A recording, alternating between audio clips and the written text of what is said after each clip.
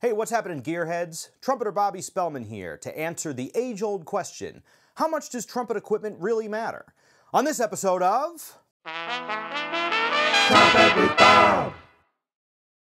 If you play the guitar or the keyboards or any other instrument that doesn't require you to press the instrument right against your lips, you may find that changing your equipment can have a drastic impact on the sound that your instrument makes. Changing the make and model of your guitar or the kinds of pickups that you use or the strings, the amplifier, or the effects can have a giant impact on the way that you sound, and by switching those different components around, you can recreate certain sounds that you love from your favorite musicians or come up with something entirely new. Now, one of the cool things about playing the trumpet is that each individual musician has his or her own set of lips. And the nature of the trumpet being the fact that we're pushing the instrument against our faces and those lips, our fleshy meat reeds, are creating the sound, means that each of us as individuals has a unique sound. Now, that isn't to say that the equipment that we use, the mouthpiece and the trumpet, do not have an effect on the way that we play the trumpet, but it may be to a lesser degree than those instruments that are not directly pressed against our faces. So, today I wanted to explore the concept of how much the equipment that we use as trumpet players really has an impact on our sound and the playability of the instrument, and to what degree it just has to do with the way that we practice and the way that we approach the instrument. So, in order to answer this question, I'm going to do a little experiment. I'm going to play a phrase of music with 4 different trumpets with the same mouthpiece, and then I'm going to use the same trumpet, switch up mouthpieces, and you at home will be able to tell to what degree the equipment that I'm using is shaping the tone of the instrument, and to what degree my own personal sound shines through all the different kinds of equipment that I'm using. I may also try to do different combinations of trumpets and mouthpieces to try to make a more drastic difference. And we'll talk a little bit about the different ways that those instruments and the different combinations of the mouthpieces and the trumpets make it easier to play certain things, harder to play certain things, or to what degree I think it made a big impact. So, to begin, I'm going to start with my old trusty Martin Committee. This is the trumpet I'm used to playing. I figured that'd be a good place to start. This is really the trumpet that I feel gives me my most personal sound, and I'm also playing on a Austin Custom Brass Custom Reserve TA1+. Now, this is the mouthpiece I've been playing for a while. I love this mouthpiece. These are the things that I'm most comfortable with, so I'm going to start on this trumpet so you get a feel for what this sounds like, and then I'm going to switch up some trumpets so you can get a sense for the different sounds that I can get out of the trumpet, and you can decide for yourselves how much that impacts the way that I'm playing. So I'm going to play a little phrase of music that I've invented for the occasion that will cover the whole range of the instrument, and hopefully give you a good idea of what the instrument sounds like throughout the whole range of the instrument. Here we go.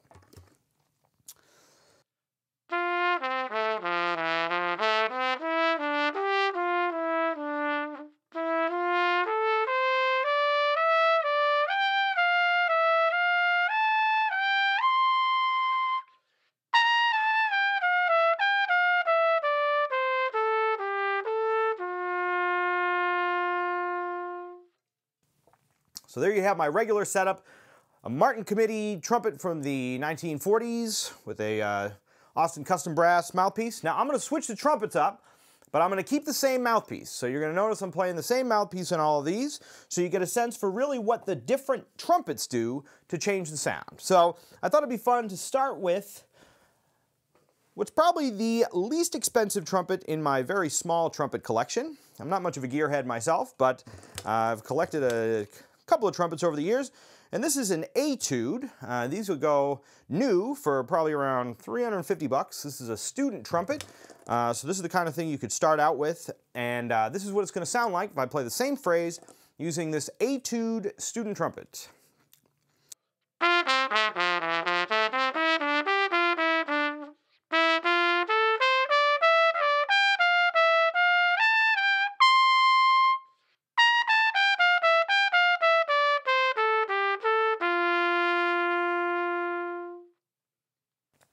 So that is a etude student trumpet with my regular old mouthpiece in there. Feels different to play, but you can hear the way that it shapes the tone, and you can decide for yourself how much that makes all the difference. All right, now we're going to switch over to a B&S Challenger. I played this trumpet from the time I was in 8th grade until I got through grad school at NEC in 2012. This is a trusty trumpet, and you get a sense for what this sounds like. Same phrase, same mouthpiece, different trumpet.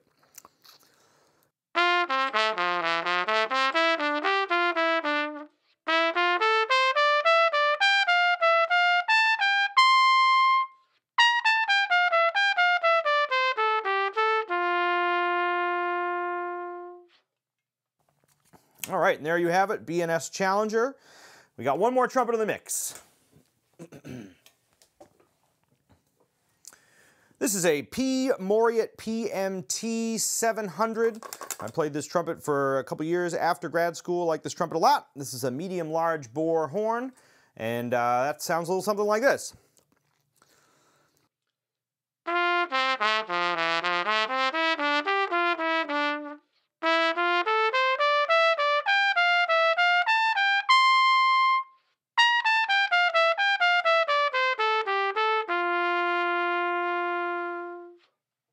Now, just for comparison, now that you've heard these trumpets, I'm going to go back to my old standard Martin Committee, play it one more time for you so you can hear what that sounds like.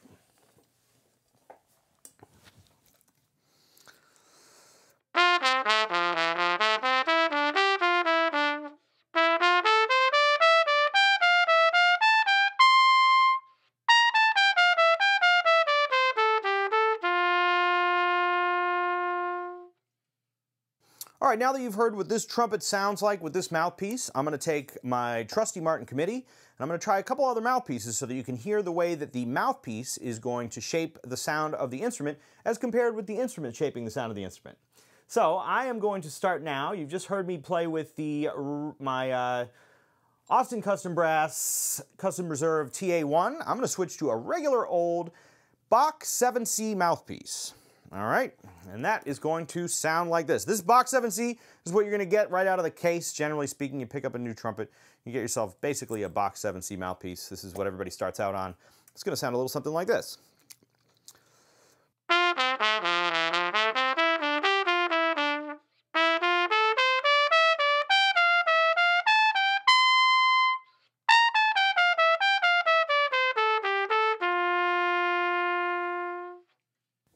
So that is a Bach 7C. Now I'm going to go in the opposite direction, and I'm going to use a Monet B5. Now this is probably the biggest mouthpiece that I have. It's a V-cup mouthpiece. It's got a really big, you can see how much space we got in there. It's a little bit of a bigger rim than a 3. It's right around a 3 rim, but it's about a V-cup. And that is going to sound like this.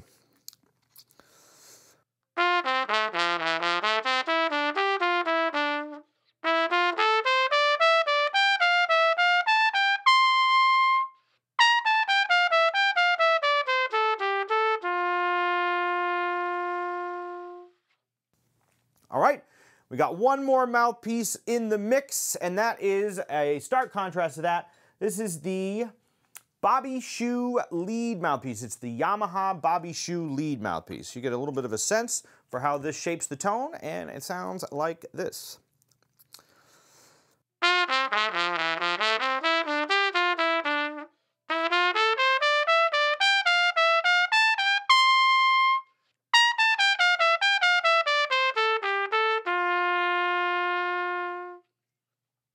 There you have it, and once again, as a contrast to the Bobby Shoe mouthpiece, I'm going to go back and play my trusty old TA1 Plus.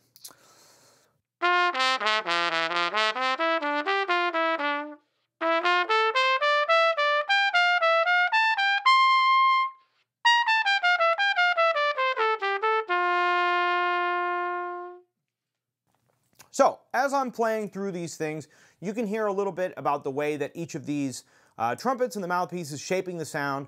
What I notice is that it's a very subtle shift. However, one thing that I do notice is as I'm playing this, the feel of playing each of these mouthpieces and the trumpets is very different. That's something that you can't check out at home, but I can feel the difference. So there is a lot of value in the equipment side of things if you're just trying to find something that you're comfortable playing with, that you're able to do what it is that you're trying to do, and it feels comfortable to play. Now that's going to be different for every human being. Everybody's going to have a different approach. Some people might find it better to play a more open trumpet. Some people might find it better to play, let's say, a medium bore trumpet or whatever. There's any number of mouthpiece combinations that you could try out. But each individual is going to have their own preference for what the trumpet feels like, and that may be a little bit different than what the trumpet sounds like. Now here's what I'm going to do right now, is just to give a little bit more of a contrast, I'm going to just pick the two most contrasting trumpet mouthpiece combinations I can, so you can get a little bit of a feel of what it might sound like if I try to make a drastic change in the way that the trumpet plays. So I'm going to start off with my Martin Committee and this Monet B5. You can hear what that sounds like.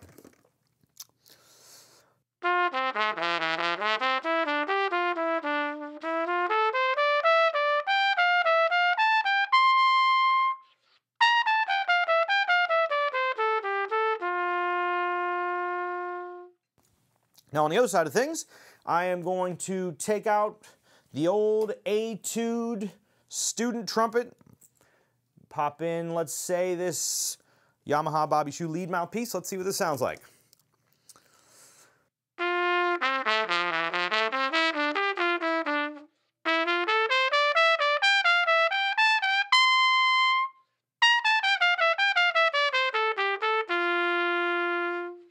So if I'm changing all the equipment, you hear a pretty drastic change in the way the tone operates, and the way that this trumpet feels with this mouthpiece is very different. Now, one of the things that happens is when people start playing the trumpet, and if you've just started playing the trumpet or you've been playing for a little while now, one thing that can happen is that the inclination is to say, all right, well, my tone isn't the way that I want it. Maybe it's the equipment. Maybe I can go out and buy all new trumpet equipment, some really top-of-the-line stuff, and all of a sudden I'm going to get a really nice tone on the instrument and it's going to be easy to play. However, in my experience, generally speaking, when you're just starting out playing the trumpet, the most important thing, and this is true regardless of what level you're at on the trumpet, you could be playing for a long time, it's still the same, is it's got to be 95% the way that you play the instrument. So I think almost anybody, well-seasoned trumpet players can pick up just about any trumpet and make some music with it and make it sound good. And if you just started out playing, there's you might have a little ways to go just to get a sense for just developing a nice tone the way that you want it, and the technique in order to be able to drive this thing. And that will come with time. I've taught countless students over the last 17-ish years I've been teaching, and each and every one of them has been able to succeed and create beautiful music on the trumpet.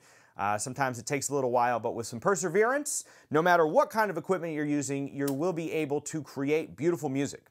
I'm sure that somebody like Clark Terry could have made beautiful music just on a garden hose with a funnel attached to the end of it. But if you have the opportunity to try to look through different trumpets, try out different trumpets, your best bet once you have some experience playing and you're feeling comfortable and you feel like you can get a good tone on the instrument that you have, is to go out and try out different trumpets. Go to trumpet shops and try out different things, try out different mouthpiece trumpet combinations. A couple things that you can look for are the tonal color that you get, the way the trumpet feels when you're playing it, and the intonation of the instrument.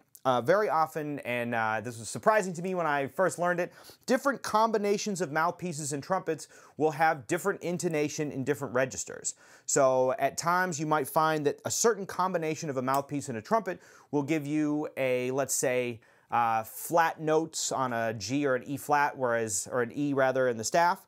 And then by changing the mouthpiece trumpet combination, you may find that you get better intonation. Even as I'm playing these things now, I'm noticing that my intonation, especially up above the staff, is better with certain combinations of trumpets and mouthpieces, and that's definitely something to look out for. If you are just starting to play the trumpet and you're looking to buy a trumpet, I will make a couple of recommendations. Number one, you can start with a trumpet that is as basic as this probably $350 student Etude trumpet, and you can get really good results. I know great professional trumpet players who play on, or who have had to play on student horns from time to time, and have had great results. So the only thing that you want to look for when you're buying a new trumpet is to make sure that it has a brand name on it. If it's got no name on it, you may end up running into some trouble. You want the company to be proud of their equipment. So buy a trumpet that has some reputation, it's got a good reputation. A couple of my favorite student trumpets, this Etude is playing great. A couple of my favorite student trumpets are the Bach student trumpets and the Yamahas. and you can find them often for very good prices used. Now, the thing to remember about brass instruments is that you can buy them used and it's fine. It's not like an old, it's not like an old car or an old computer or an old printer or something like that. Like, my trumpet's from 1945 and it plays amazing. I love it. It's my favorite trumpet I've ever played. So there's nothing wrong with getting used trumpets. This is made of metal. The brass will hold up, and gives you a good opportunity to get a good price on a good student trumpet without having to spend too much money for a new piece of equipment.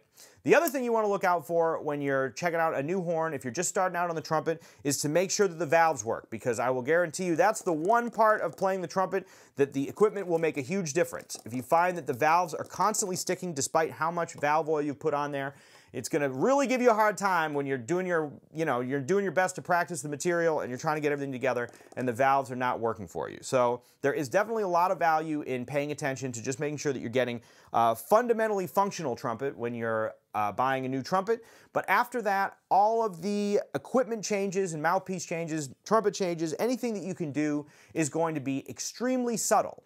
Now, that being said, as you continue to play, as you get more comfortable playing the trumpet, and if, as you're watching this now, you're at a state where you've been playing trumpet for a long time and you feel like you've got a lot of control over the instrument, now is a good time to really think about the way that you're shaping not only the sound, but the facility with which you play certain things with certain equipment. It becomes a subtle, switch in your ability to play certain things.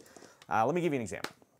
If I'm going to play, typically I'm a jazz improviser. I spend a lot of time improvising, and I want my own personal sound to come through the horn. And in those instances, the setup that I prefer the most, that has given me the most, in terms of the tone and the facility of playing whatever I need, is this combination of the Martin Committee and right now this Austin Custom Brass TA1 Plus. However, if I'm going to be playing, let's say, the lead in a funk band or any number of other things, lead trumpet, God forbid, if I'm put in those situations where I've got to play the high notes.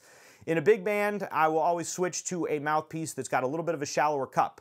And it's not to say that I will be able to play higher notes necessarily, but it will make playing those higher notes for long periods of time a little bit easier. There's always a little bit of compromise made anytime you're switching equipment, and the more you play around with it, the more you will get a sense for what those compromises will be. But I think that you will find that as long as you're spending the time practicing and really honing the craft of playing the trumpet, all the equipment is going to do is just make very subtle shifts to the comfort in the way that you're playing the instrument or in the tone. So I hope that answers the question.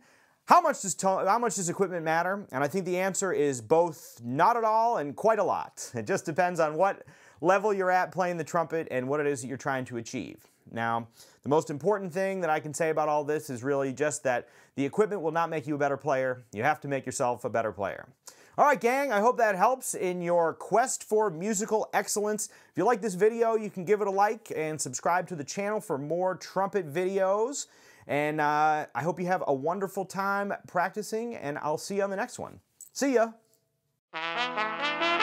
Trumpet with Bob. All right, friends, thanks so much for checking out this video. I hope it helped in your understanding of the musical world and in your pursuit of the majesty of musical self-expression. If you like this video, you can let us know by giving it a like, and be sure to subscribe to the channel for more musical education videos going forward. You can also follow me on Instagram @BobSpellman for some more musical fun. The Ridgewood School of Music is now accepting new students online as well as in person in the Brooklyn, Queens, and greater New York City area. You can find us on our website at www.ridgewoodschoolofmusic.com, or you can send us an email at ridgewoodschoolofmusic@gmail.com, and we'll get back to you as soon as we can, try to set you up with a great teacher for the kinds of music that you're looking to study. All right, gang, well, thanks again, and until next time, happy practicing.